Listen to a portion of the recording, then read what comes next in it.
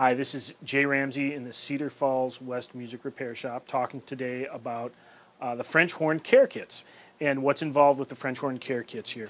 The care kit comes with some tuning slide grease, a cleaning snake, little rotor oil, mouthpiece brush here, and a cleaning cloth to kind of wipe off the outside of the instrument, keep it looking nice.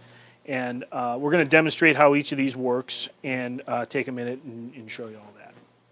First step here we're going to do is demonstrate the use of the snake. We've pulled all of our slides, and we're just going to demonstrate how the snake gets in there and goes around the bends to scrub inside that slide there.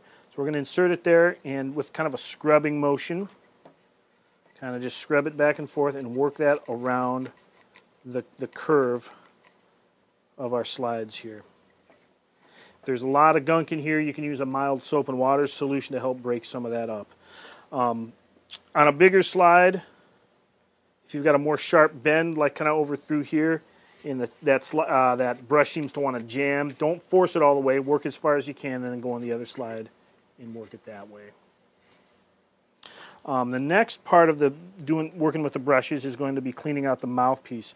And it did come with a mouthpiece brush, so what you do is a similar thing with the slides is you get in the cup of the mouthpiece and you work that brush in there to clear out all the debris. And again, if there's a lot of buildup in here, you can use a mild soap and water solution and just make sure you rinse it thoroughly. Alright, the next step here is to grease the slides and install them back into the horn. It comes with this tuning slide grease, and you'll open it up, and it's a clear looking sort of grease there. And the way you do this is pretty simple. You just dab a little bit on your finger, not too much, and then dab some on the ends of the slides, because as you insert the slide, the grease will spread up the slide like that. So just kind of get the beginnings of it there, and then go ahead and insert, oops, make sure we got it here. Go ahead and insert that, maybe work it back and forth a little bit to make sure that that slide's going to be in good shape there.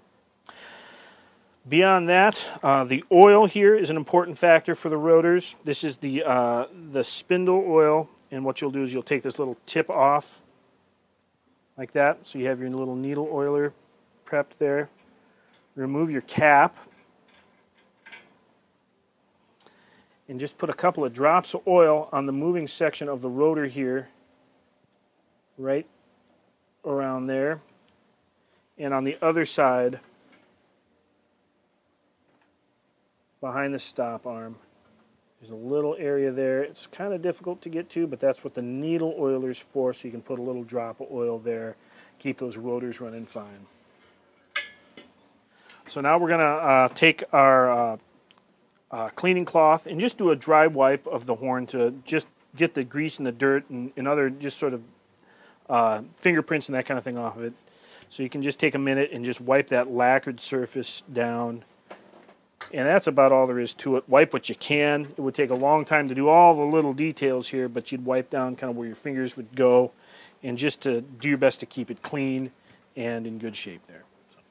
So that's how you use your French horn care kit. Definitely a good investment to help keep your French horn in good shape.